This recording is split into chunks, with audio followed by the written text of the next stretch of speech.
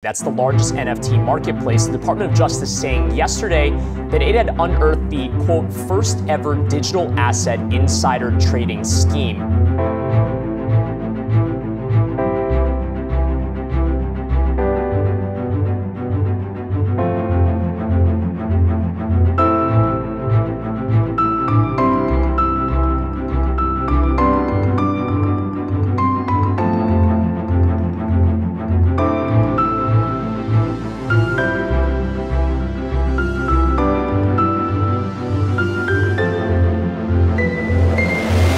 Who's watching this knows in 97, 98, 99, 2000, Wall Street gave outrageous, obnoxious valuations of 14 billion, 34 billion for internet companies because they properly sensed that the internet was going to be one of the biggest technology shifts in our society, but the economics did not make sense against the companies at the time. And over the last 25 years, we've seen those companies.